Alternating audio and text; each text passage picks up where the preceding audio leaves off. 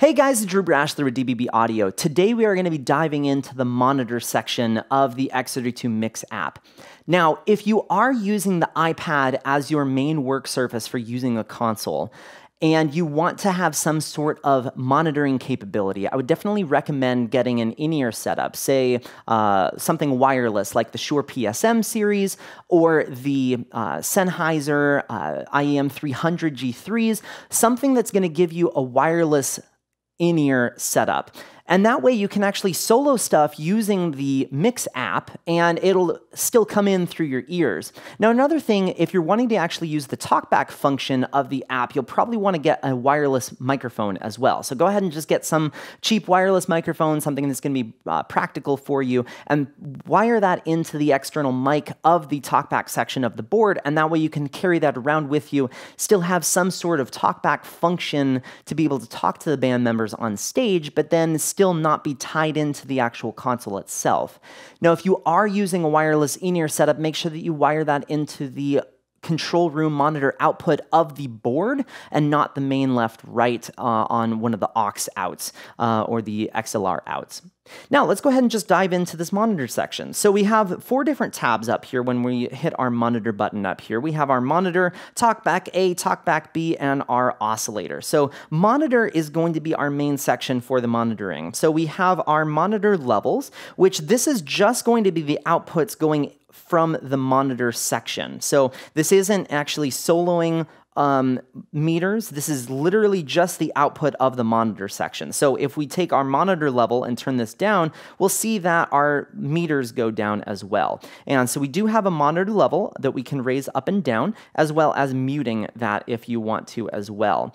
The monitor settings section is a really awesome place because we can choose where we're wanting to actually monitor from. So we can monitor from our left-right bus, left-right plus mono. We can do left-right pre-fader or after-fader listen, as well as our aux 5 and 6 and 7 and 8, giving us the ability to monitor, say, our DAW if we wanted to. Our source trim is basically just going to be an adjustment up and down trim level, as well as being able to mono the whole entire monitor section. So we can mono it or have a stereo spread in our ears. The next section here is pretty useful if you're using near fields at the console, or if you're wanting to delay the sound of the monitor section from the PA. So say you're 60 feet away from the PA, if you're using the in-ears for monitoring or some near fields, then we have the ability to go ahead and delay ourselves and have the time of your monitor arrive at the same time the PA would be as well. And that way you're not listening to the snare crack in your ears and then hearing it a split second later once the PA sound hits you.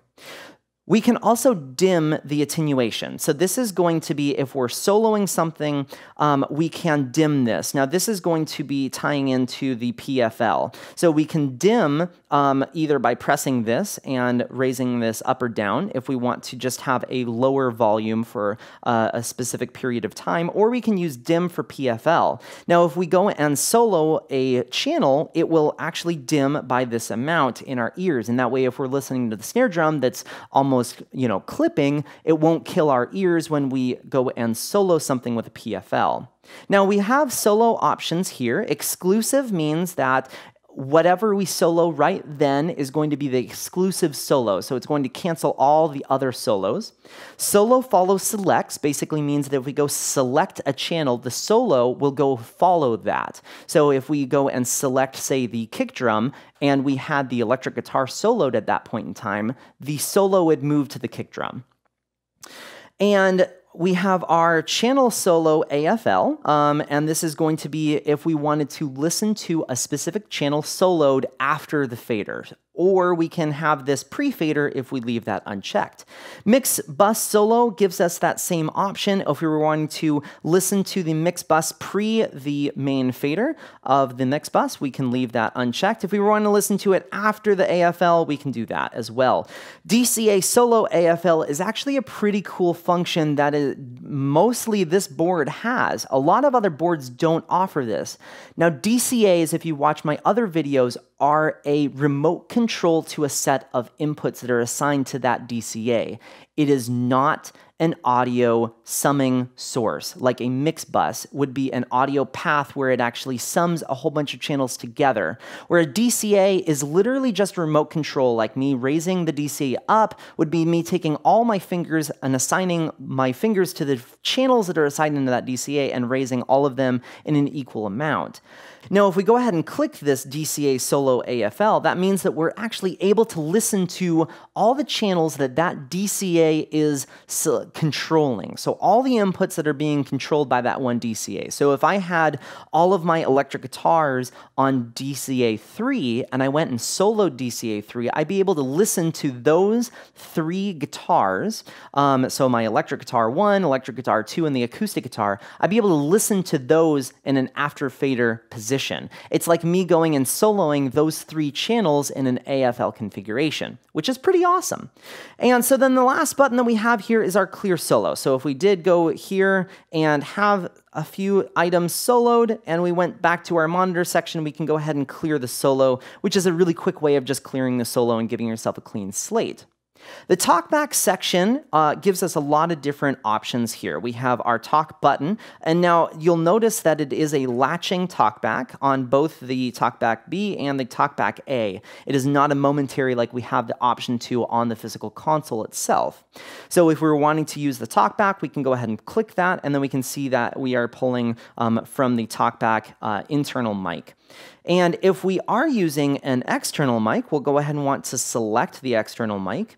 And then we also have this option of Auto Dim A, which basically is going to dim our monitor whenever we have our talkback enabled. So if I have this set and I'm talking over here, we can see our levels here on the monitor section are around -18. Now if I go ahead and press talk, we can go back here and see that I've dimmed by this attenuation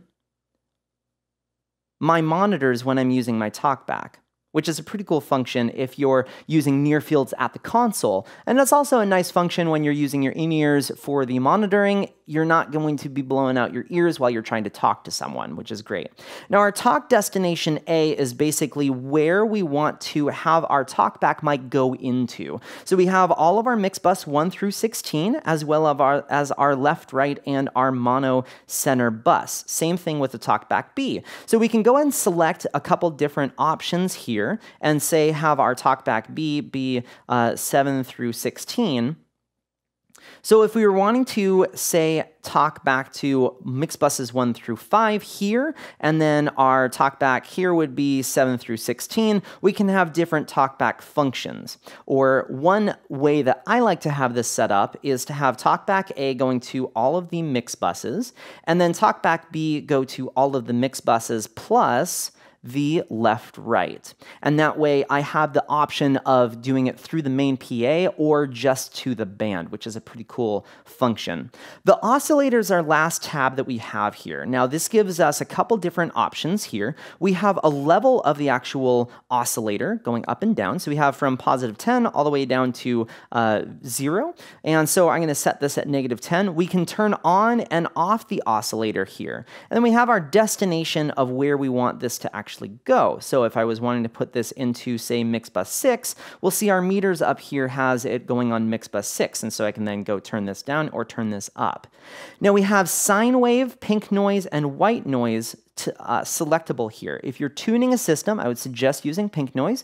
If you're trying to do some very specific measurements, I'd probably suggest using sine wave. So with the sine wave, we have 2 different frequencies that we can select between. We can play one frequency at a time. You cannot play both frequencies at the same time.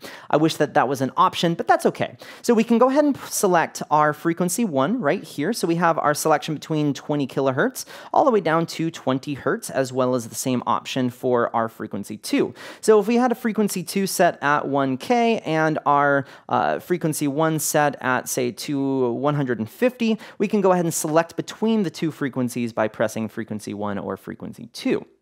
Now we also have pink noise and we also have white noise. And then lastly, just remember that the destination is up here. We do have mix bus 1 through 16, as well as our main left, right. or main left or main right, as well as our mono and our matrix sends as well. So if you have any questions, feel free to post below. Make sure you subscribe to my channel as you'll be up to date with the most recent videos that I'm putting out on the X32. Thank you so much.